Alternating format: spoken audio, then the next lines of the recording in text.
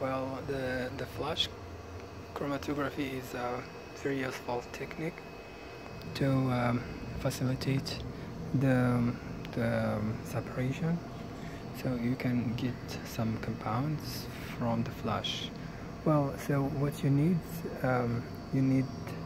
some pre-packed column. So this is a pre-packed column. You don't need to prepare it. You can just order it from the company. This is so you can load it with between 200 milligram and 4 gram. So it's from the Teledyne Society company, and you need the cartridge. This is the cartridge. The cartridge, you need to put firstly some silica. This is the stationary phase, and here you put your sample. So it's obligatory to make the adsorption. You need to adsorb your sample on the silica. For example, if you are using 300 milligram, you need to measure 300 milligram, then you add some silica gel, then you adsorb it, then you can load it here in this cartridge column, right? And after, this is the system, the setup. You put your column here, the pre-packed column here in the bottom, and at this part here we put our cartridge, right? And here we put it, we insert this tube, then we can to have the pumping and to push the solvent, right? And what we need to prepare the rack tube here, because you can just you can run it automatically without handle it manually. For example, you can collect the whether if you have a peak, it will collect it. If you have a if you are going in the baseline, so everything will go to the waste, directly here to the waste. And if you have a peak, so this is automatically, but for the most time we try to we make it with ourselves. So here we have, for example, this is an example of solvents. We have here the dichloromethane, and we have the ethyl acetate. This is the system that we are using in our here. We have a gradient system from 0 to 50% of ethyl acetate, and during 60 minutes, and then we increase until 100 ethyl acetate. And here we got our main compound, and here we have only some impurities. We are not interested, so our target compound is this one. So what else that you need to know? Well, so you need to put your solvent here on the top of your apparatus in order to facilitate the task for the pump, because every column you have, when you will set up your the parameter up oh, come on. Well, so here we have also how much the flow rate, for example, 40 ml per minute, right here.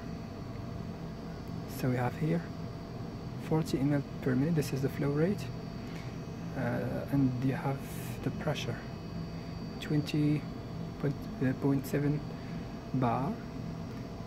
So every pre-packed column there is notice here recommended parameter that you need to insert in your machine, right? So for example, this is the method that we use. I'll try to extract it here. Okay, as you can see here, you can write your sample. If I'm using the same material, the plant material that I'm using, I want to separate, so I can extract and use the same method if it gave me before a good separation. And here we have the solvent A, solvent B. This is we have using the hexane, which is the more the lower in the polarity, and here this is the more polar. And what else? Here you can, for example, choose what kind of silica gel. We have different kind. So our in our column here we have the 40 gram, right? This is the 40 gram. So once you choose 40 gram, for example, here the flow rate get changed automatically. You will get, for example, 40 ml per minute. If you are working with only 4 gram, you will need the flow rate will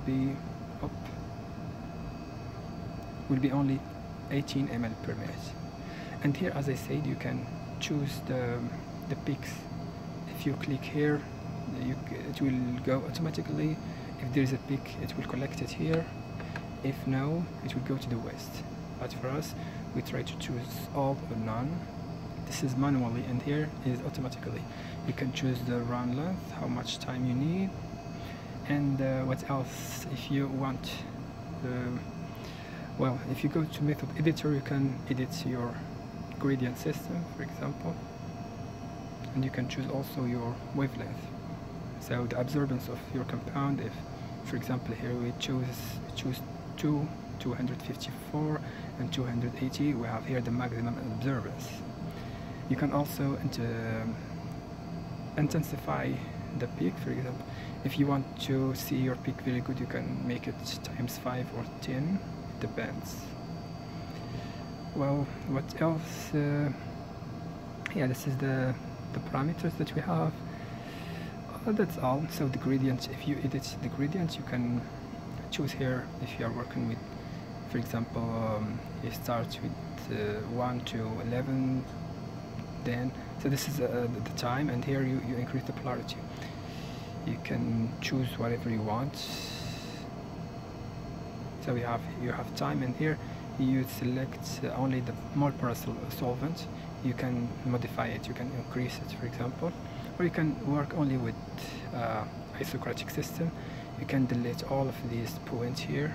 You can delete it if you click here. You can delete it from here. So we can delete everything, and we can choose only an isocratic system. So, and you can choose for air. We will make 40 up. Come on.